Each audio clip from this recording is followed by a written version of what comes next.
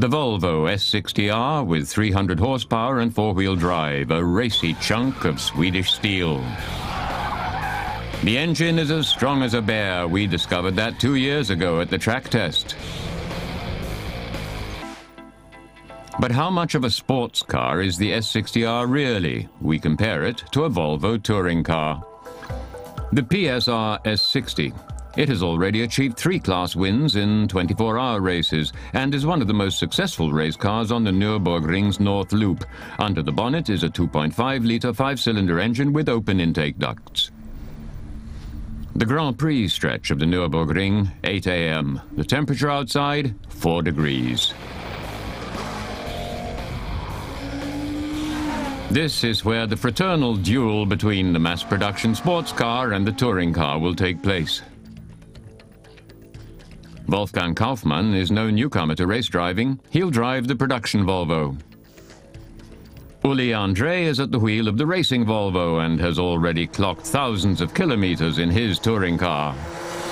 They'll drive the Grand Prix circuit of the Nürburgring, 5,148 meters of wet tarmac. Each will have 1 lap racing against the clock.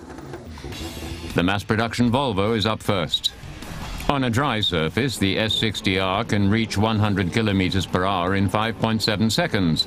The four-wheel drive system ensures it barely loses time even in the wet. Nonetheless, the weather here packs a punch.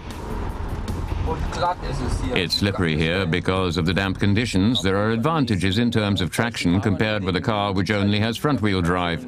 Natürlich Vorteile im Vergleich zu einem rein frontangetriebenen Fahrzeug. The S60R contains a Haldex coupling. As soon as the front wheels lose grip, power is transferred to the rear wheels, so the production Volvo's 300 horsepower are divided across all 4 wheels. But this advantage in traction is only useful coming out of tight hairpins.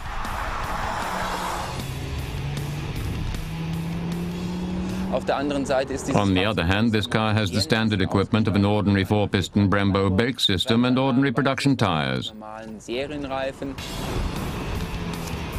Rain and the cold track take the summer tires to their limit. Street tires must have certain characteristics. On one hand, they must be durable and easy to handle when pulling off. On the other hand, they must have a sporty performance. There will always need to be a compromise on steering precision and transverse acceleration.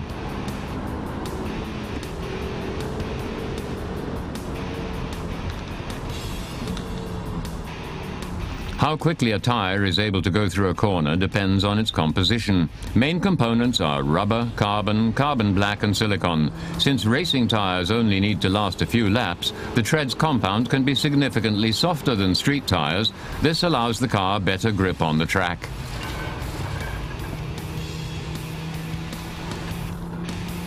The S60R's chassis is electronically adjustable. Available settings include comfort, sport and racetrack. More and more manufacturers are following this trend. Sensors check the driving conditions 500 times per second and set the level of the shock absorbers according to the situation. This minimizes body movements.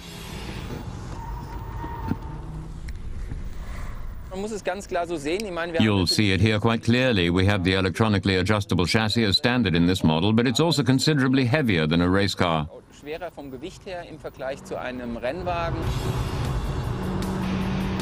Wolfgang Kaufmann has 1,700 kilos to drive around the track, and every kilo costs time. The S60R heads towards Hatzenbach turns. The fastest section of the track is coming up. On the downhill stretch, the 2.5-litre turbo engine reaches 180 kilometers per hour. Then, heavily on the brakes and through the last chicane.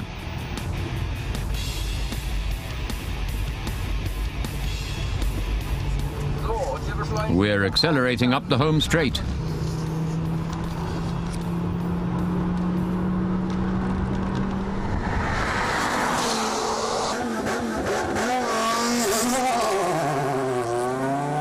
The S60R comes in at 3 minutes, 1 second. The only thing they have in common is that they both have 5-cylinder engines with roughly the same output. The Model R has 300 horsepower, the race car has 320, but we have an induction engine while the S60R has a turbo.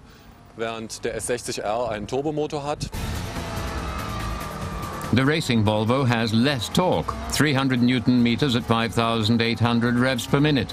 The production car has more pull at lower revs, 400 Newton meters, even at 1,950 revs per minute. On the other hand, the PSR Volvo weighs only 1,080 kilos. Getting in is rather more difficult than in a production car. First of all, we have to get around the safety cage, if there's an insurance policy, but it also makes the bodywork stiffer and therefore the car becomes more responsive. The numerous struts make the whole car twist less and respond more precisely to the steering.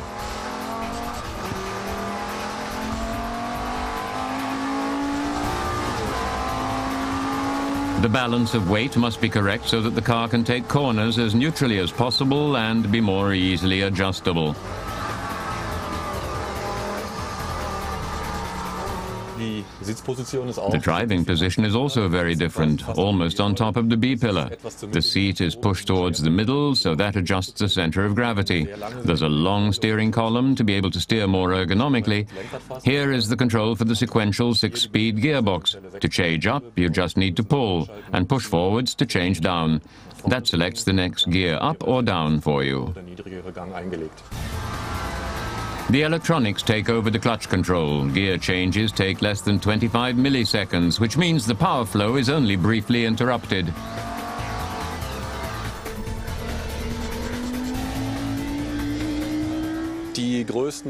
Our tires, chassis and aerodynamics create the biggest differences in the speed through turns. The aerodynamic output helps us a lot, particularly in fast corners.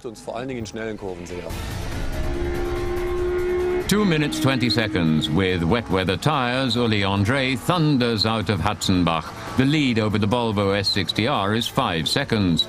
Full throttle towards the NGK chicane. The last corner into the home straight, and the racing Volvo still has 20 seconds to beat the time set by the S60R.